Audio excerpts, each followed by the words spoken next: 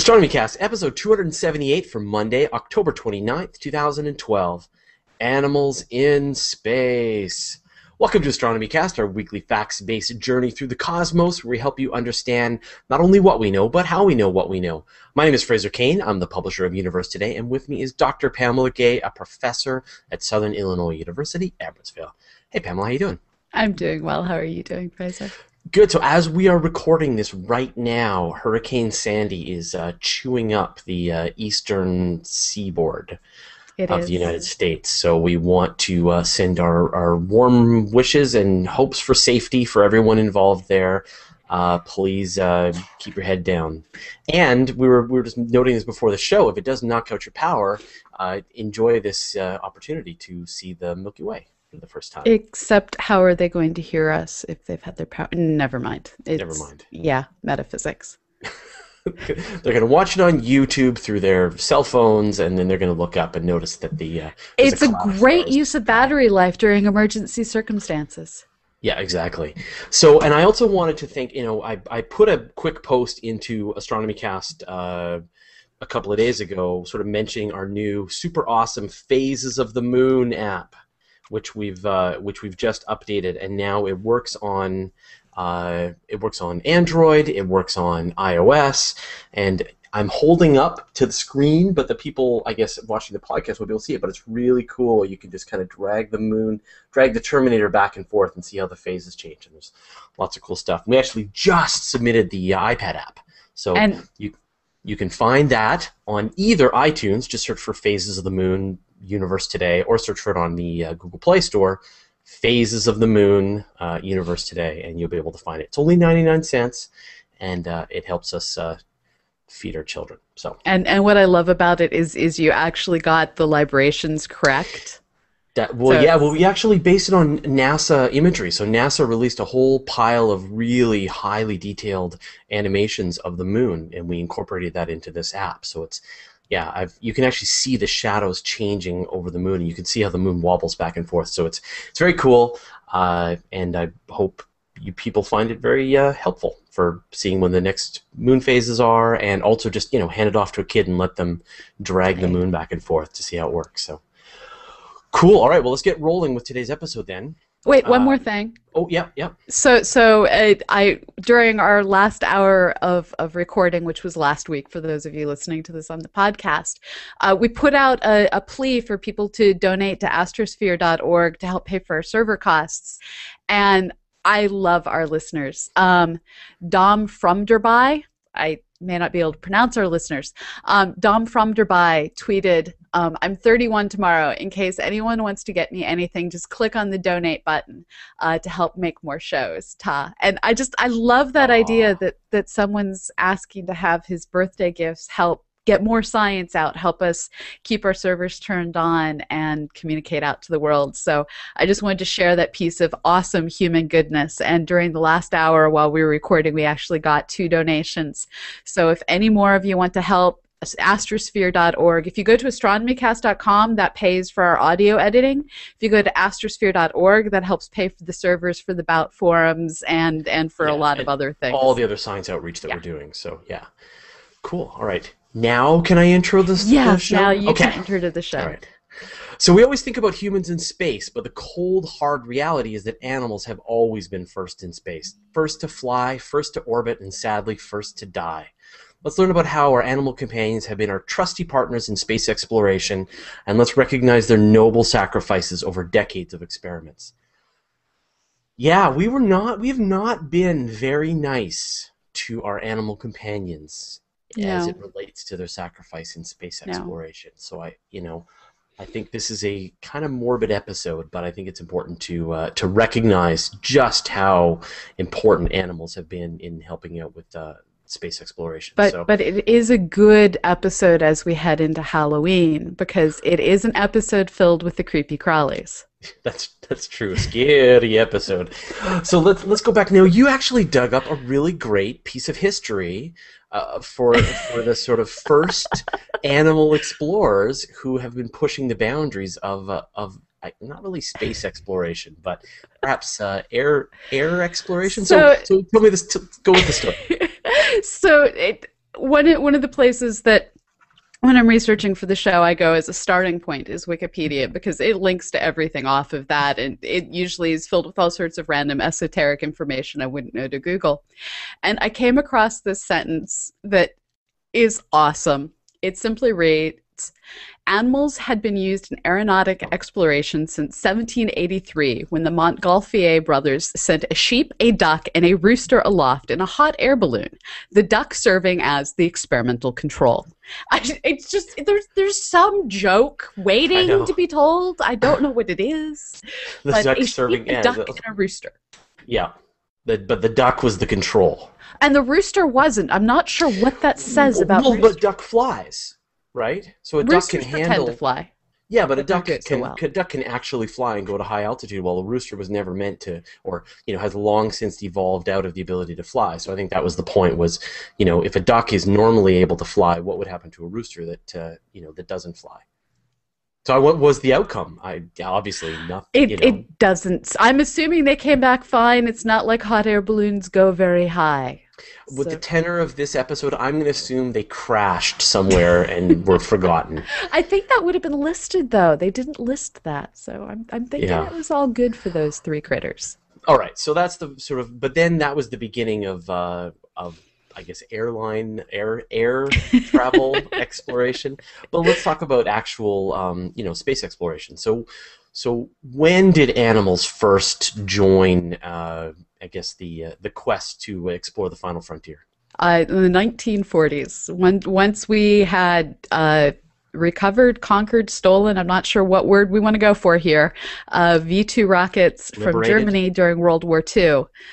Both America, both the United States, and the Soviet Union had their retinue of stolen German rocket scientists and began to fling things into space. And what's interesting is the differences in what got flung by the two nations. Here in the United States, we started simple with fruit flies, went on to rodents, went on to monkeys.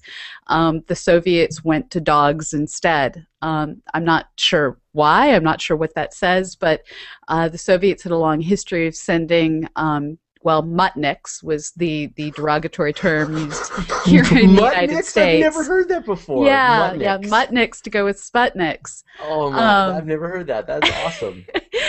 And we sent up monkeys and mice and fruit flies.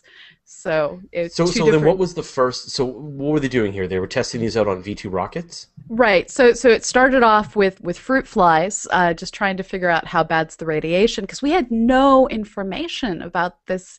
What happens is you go up, and so start with fruit flies. Start with something that, well, they're gonna die if you radiate them.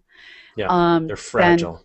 Yeah, although you would think how hard it is to get rid of fruit flies from your house, but they are. Yeah, they radiating them will kill them, unlike cockroaches. But we're gonna get there. Yeah. So it started with fruit flies, mice, went on to rhesus monkeys.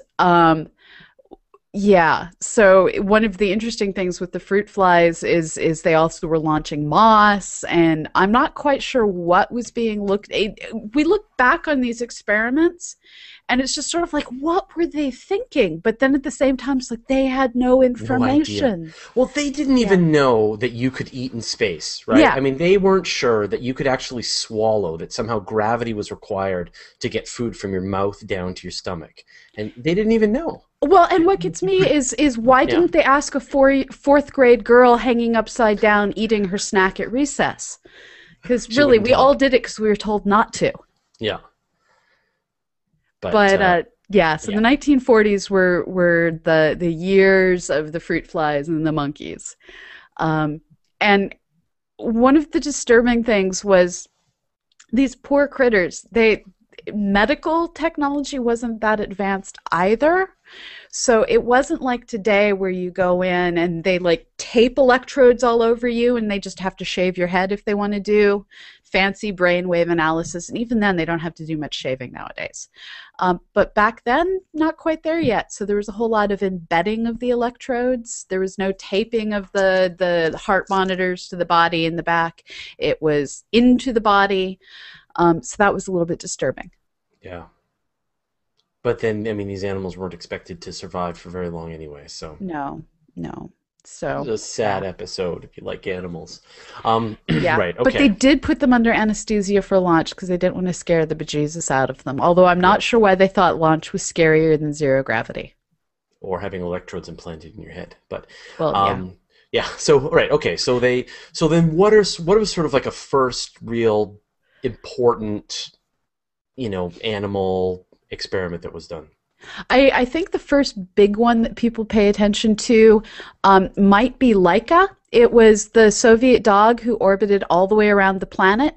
A lot of people also look back and remember the monkeys Abel and Baker. Miss Baker, she actually lived at the Huntsville Space and Rocket Center until 1984, and lots of people got to see her in the public while she was on display there. Right, Um, so that's a successful return to Earth. yeah, That's a and monkey that Laika was was treated not with. a successful return. Laika It's okay. So let's start orbited. with Leica then. So can you sort of talk about the Leica mission and Right. what happened? So Laika was the second ever orbiting spacecraft, and it carried the first animal into orbit. And this was a Soviet spacecraft, November 3rd, 1957. Laika was just a happy pooch with pointy ears, easy to draw cartoon characters of, stamps made after Laika. And Laika died during flight because, well, they didn't know how to bring Leica back. So this was one of those points in history where we had the technology to launch things, had the technology to orbit things, did not have the technology to bring things back. So Right. Leica went up, Leica orbited, Leica proved that it's safe to orbit, Leica was put to sleep. Right. And so Leica sort of crashed, or I mean, did could Leica actually survive in orbit, or was the actual Leica orbit? survived in orbit. Yeah, they just you how long are you going to keep a dog alive in space? Well, they figured that one out later, but um, Right.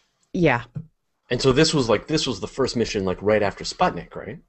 it not right after, but yeah, Then but you said yeah, like the next orbit, right? So it was the Sputnik was next the orbiting first. flight. Yeah. Yeah, And then this was okay, so so what this was Leica. Sputnik 2.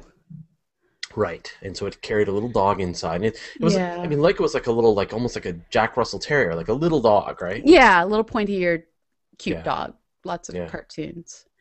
So, and this was followed in 1958 by a squirrel monkey getting launched from here in the United States, and then we had we had Miss Baker and Abel that went up in 1959. So the 1950s were the years of the dogs and monkeys. Also of note were several frogs, lots of mice, small critters. Along the way, the basic idea was to try and get a sense of how does weightlessness affect biological processes. What are the harm of various basically can you they launched eggs, can the eggs be hatched once you bring them back down to earth, Wow. um, all sorts of different things, um, but it was mostly they were worried about will things survive. Now the first critters to be brought back from orbit were because Abel and Baker didn't orbit, they just went up. Um, in the 1960s, Sputnik 5 went up with Belka and Strelka. So this was the first one to orbit animals, bring the animals back. And what's kind of neat is one of the puppies of Strelka was given to Carolyn Kennedy by Nikita Khrushchev. And one of the side effects of this is there's now like long lines of space puppies that I want a space isn't that kind dog. of awesome? Yes. I didn't know. I totally want a space dog. So yeah, these are the things that we have done is we have sent dogs to space, we have Brought returned them dogs to back. space, we have bred the dogs that went into Right. space, we have turned them into political pets Right. from I space. totally want one. That's awesome. Um, right. Okay. And so, but the point here is that these dogs were returned safely to Earth and able to breed afterwards. And I Yeah. mean, this was part of the experiment, right? I mean, Yeah. this is like, okay, so we send a dog to orbit, bring it back. Can it breed? and Yes. because they didn't know, right? They No. didn't know any of this stuff.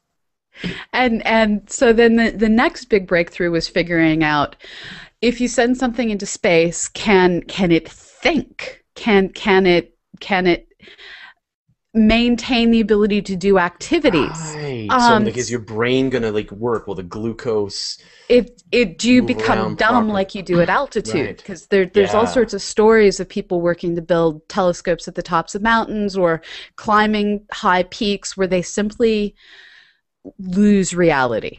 It's the no matter how long I keep cutting it, it's still too short. It's problems like that, Yeah. and this is where Ham the chimp came in. This was the first chimp sent into space. He was a friendly little soul, and he actually went into space and he pulled levers. And the good and the bad of this was he was trained to pull the levers in order to get banana treats, but if he didn't, he'd get shocked. So it was one What? of these. They did both the shocking and the treating, and yeah, so No, yeah, it that's was the not good. 1960s. Yeah. So yeah, I believe that would be an animal rights violation right there. I'm not sure. That's the part that bothers me. I'm Yeah. pretty sure that's But legal. right, and so I guess the point here, right, is that they didn't know. I mean, they knew that if Yeah, you were at high altitude, your brain didn't work right, and I'm sure, to a certain extent, they knew that a lot of this was caused by the low air pressure and the lack of oxygen getting to your brain. But could there be something else just about right. being far away from Mother Earth that And would affect you in orbit? And they didn't know, and so they taught this chimp a whole pile of really sort of cool tricks, and then send him to space and see if he could perform these tricks the same way. and this was kind of the last test before they let human chimps go into space. Because one of the complaints of the early astronauts were they were being treated like trained monkeys. They weren't given their own buttons to escape out. They weren't given very many controls. It was they wanted to fully automate the rockets, and so Ham was the trained monkey that preluded the astronauts who felt they were trained monkeys.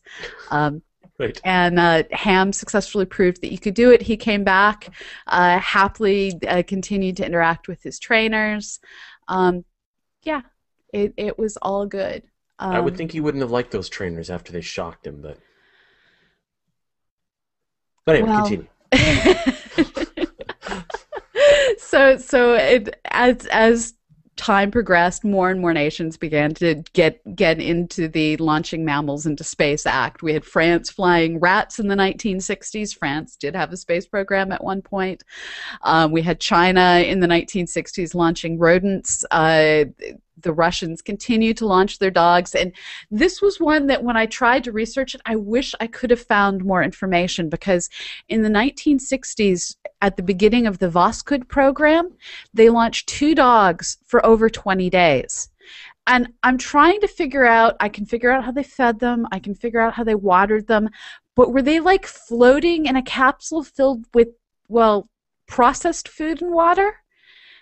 It's not like you can catheter a dog that did they catheter the dog and how Probably had some kind of fancy diaper on, and for then they would have had some kind of 22 feeding tube. I days know. Whatever. It's dogs. They're cruel to animals. Send them to space. Let them, poop in their diapers and eat from tubes. And they probably kept them constrained in some kind of harness. And yeah, used airflow. I'm hoping they used airflow I because don't think they cared. yeah, that's what bugs me. Yeah.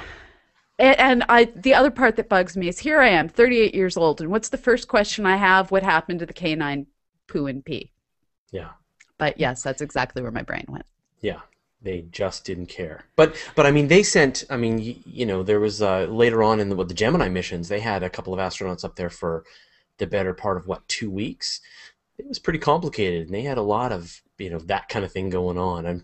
Read some of You the have to have no privacy concerns if you're an no problem. astronaut. If you watch like Everything's from hanging the out. Earth to the Moon, and you see what they were in, how small that capsule was, it's just astounding that they lived through it. I mean, Apollo was like a luxury hotel compared to Yeah, the Gemini mission. So, yeah. so okay, so we've got some dogs up there for 20 days, which is a fantastic feat, and it shows that a living creature can survive in space for 20 days. And so we're now entering the period of time where the Americans and the Soviets are successfully launching humans. We're seeing other nations work to launch Robots. launch rodents. Rodents. And looking through this history, you find all these nations that I wasn't aware had their own space programs. Argentina launched a rat. And so there's just all of these people thinking we're going to be next, and no, it was America and the Soviet Union that kept going. Yeah. But over time, we began launching more and more different critters, trying to understand the effects of zero-G. One of my favorite stories is during Skylab in 1973. They started doing student programs where they allowed students to suggest various projects that could be done in space, and one of the suggested projects was to launch spiders and see what would happen.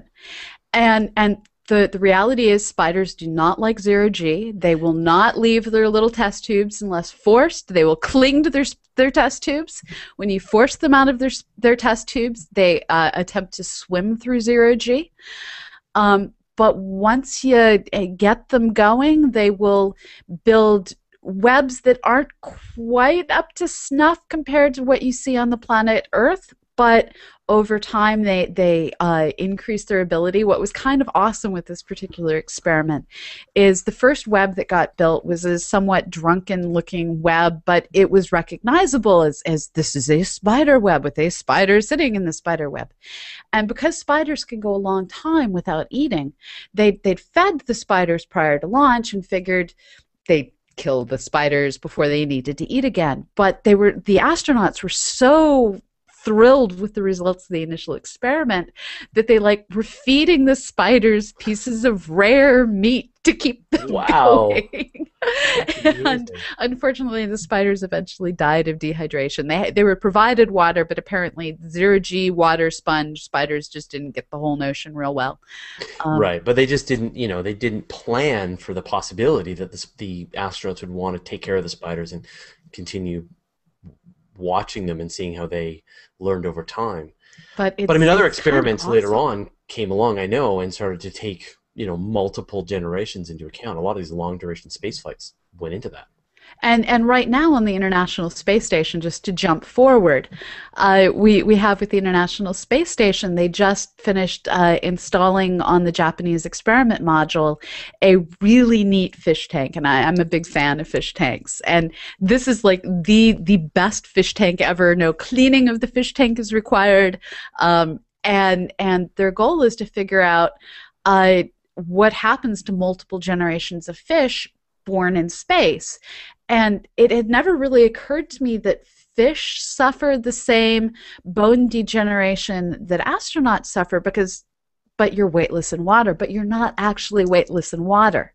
You're suspended in the water, but there's still all the gravitational effects on your biology. And in space, you don't have that. So they have this really neat fish tank with neat little fish in it, and they're planning to go through multiple generations of the fish to see what ends up happening. Is there a higher mutation rate? There's so many different questions to be asked, and we have found examples of space changing biology. Salmonella becomes much more virulent in space. Yeah. And I can imagine food poisoning actually turns you into a rocket in space, so really those two shouldn't be mixed. Water bears become more adorable. They're just adorable anyways. Yeah. Right. Well, and the Soyuz just docked just like a week ago with these fish. Yeah, yes. Which is great. Okay, but when last we saw our heroes, we were looking at the spider on the Soyuz capsule. Oh, sorry, on the space station, Space Lab. Yeah, on Space Lab. But I mean, then there was years and years of the space shuttle missions and the International Space Station. I mean, there was a ton more experiments done with plants, with animals, and it wasn't just. It wasn't just with those. There was also the tomato seeds in space in the early 80s, which then got brought back and given to schools all across America to grow to see if the tomato seeds would continue to grow. There have been a ton of spiders sent into space, a ton of mice sent into space, mice born in space, and what's interesting is it's actually challenging to find results from these stories because um, the results just other than the salmonella becoming much more virulent, there's hasn't been anything so earth shattering that it's made the cover of Science or Nature. So biology seems to be pretty happy to go in space. There's just a lot of bone degeneration, not brain degeneration, bone degeneration going on. Now, there's one tragic story about an animal in space. I don't know if you know about this one, about I think there were some nematode worms Oh yeah, and on this one the, actually isn't a tragedy, I don't think. on Columbia, right? The Columbia was a tragedy. So Yes. the last mission of the Columbia, um, the first space flying space shuttle, and it unfortunately blew up in 2003. Um, it was doing an experiment with worms called nematodes, and they were in a special container that somehow they managed to survive the explosion of the Columbia during reentry, survive the high heat, survive impact, and this was one of those moments of, well, we know that when big enough asteroids hit the Earth, it sent debris and dinosaurs into space. And we now know that the nematodes could survive reentry. So ideas behind panspermia become much more realistic. Yeah. And it's also a little bit terrifying how hard it is to kill a nematode. Yeah, yeah. And so there were generations and generations of these nematodes that have been, I know, passed around. Researchers were able to get their hands on them and be able to do experiments on them and continue on the lines of them, and yeah, they kind of survived, which is back to that Not concept of kind the, of, they did they survive. did survive, and and it's like the water bears, right? Yeah. That water bears can withstand almost anything and go to space. They really truly will be our future, space travelers. So, I mean, where do we stand now? I mean, some fish. We just sent some fish to the space station. Do you think we'll ever see, more permanent, like pets in space? Things like a I dog in space or a monkey in space. so one of the things that Bigelow's doing that I'm not sure if they're intending for this to be pets or not is I don't think they're intending it for it to be pets, but I know folks that own Madagascar hissing cockroaches as pets because they're giant cockroaches, 7 inches long sometimes, and they like to hiss. And for a variety of different reasons, including the fact that these suckers can survive in near vacuum. Bigelow has launched them and scorpions and other creepy crawlies into space in their Genesis 1 and Genesis 2 inflatable modules. And they're basically looking at, well, what are the effects on zero G on these biologicals? And it's kind of extraordinarily gross. But this is what Bigelow is doing. They haven't launched any bed bugs yet, so I think their hotel business is still in line to be doing just fine. But Wouldn't it be a nightmare if the Bigelow Hotel gets infested with bed bugs? How would you, get rid you of them? don't. You Oh, just give up. You give up. just give up.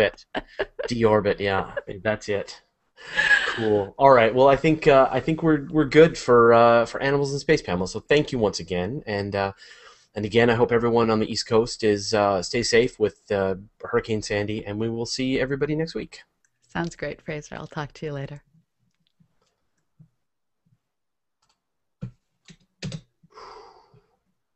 Save. Yeah, I was struggling to find the why did Bigelow launch all of these critters, and it seems to be a because they could and because they'd likely survive, and it would Because be fun to video. no one stopped to wonder if they should. You don't like hissing cockroaches, do you? I'm not a fan of hissing cockroaches. No, any bug that will make angry noises at me. That's a, yeah, that's a surprising bug. Okay, so and I know we've both got to roll pretty quick. Yeah. So if anyone has some quick questions, we can take them. Short questions. So Guido Bibra mentions in the Wikipedia article that Laika didn't survive very long because the temperature control malfunctioned. So she probably died just a few hours after launch and not days. Okay. Yeah. Thanks, Guido.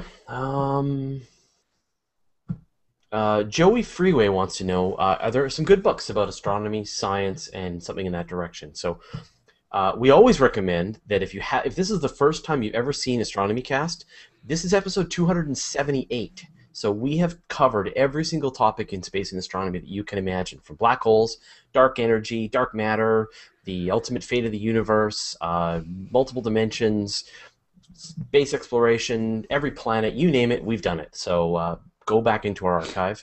Now, what about books? What do you like for books? Oh man, the problem that we run into is books change so rapidly. If you're in the mood for just a good sit down, learn some history, nothing too deep and mathematical, I'd pick up anything by Dava Sorbel. She wrote Galileo's Daughter, and Latitude, I think, was the name of one of her others. She's just an excellent writer, gives great historical context on things. If you want to get a good sense of what the community of amateur astronomy is like, Seeing in the Dark by Timothy Ferris is another good book. Can't go wrong with Carl Sagan, Pale Blue Dot. The science in most of Sagan stuff is starting to get really out of date is the problem. That's true, yeah. So anything prior to 1998, astronomy got turned on its head with the discovery of dark energy.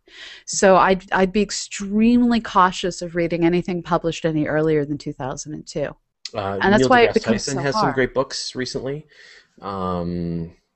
Mike Death Brown. from the Skies by Phil Plait. Phil Plait. That's an Phil Plait's got easy Bad and fun Astronomy, read. yeah, Death from the Skies, and Mike Brown just did what his Pluto, Why I Killed Pluto, and Why I Had It Coming.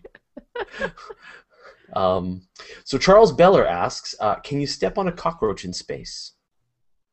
You can, but you have to brace against a wall. Brace against a wall. So really, really wedge yourself in there and then step on the cockroach. Or step on the cockroach and then careen across the spacecraft after you've, imparted the energy. Well, you then have to fling yourself off of it and bounce off of the dead carcass. Yeah. You can't just put your foot out and squish it because that whole equal and opposite force thing. So Rob Ross asks, has anyone tried to do let a cockroach do an EVA with no suit and see how long it lasts? Well, sort of. I mean, that's the crazy thing is the answer is sort of, because Bigelow, with their first Genesis 1, when it went up, they weren't contained in environmentally controlled units. So there was this period of time during which the inflatable capsule wasn't inflated, and so these critters did undergo the vacuum of space. And cockroaches are good with that. With that. Come Only on. temporarily. Only temporarily. Okay, all right. Now, water bears are good with that. Yes, they are. Yeah, water bears will take that and say, please, sir, can I have some more? Yeah, they will handle high heat, cold, no oxygen, no food. And they'll be cute the entire time. They'll be adorable, unless you really look close at them. But yeah, definitely Google water bears, and you will see an animal that is built for space. Yeah.